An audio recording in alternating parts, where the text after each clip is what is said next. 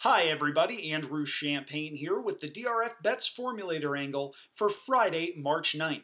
This weekend is closing weekend at Delta Downs, so we'll head to Vinton, Louisiana for Friday's 6th race. This is a starter allowance event for older fillies and mares going 7 furlongs, and I am not at all crazy about morning line favorite Show 'em the Heat.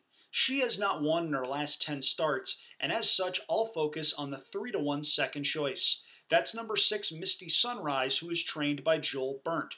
Burnt has had a very good meet at Delta Downs, especially in two-turn races. With such runners this meet bet to odds of 10-1 or lower, he is hitting at a 29% clip.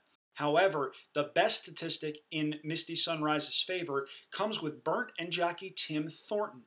Burnt and Thornton together in two-turn races this meet at Delta Downs are 9 for 15. That is a 60% success rate, and of their 15 runners together, 14 have finished in the money.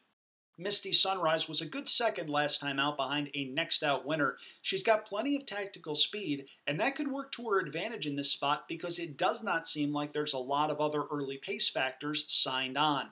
Misty Sunrise could sit a dream trip, and with these red-hot connections, she certainly merits respect.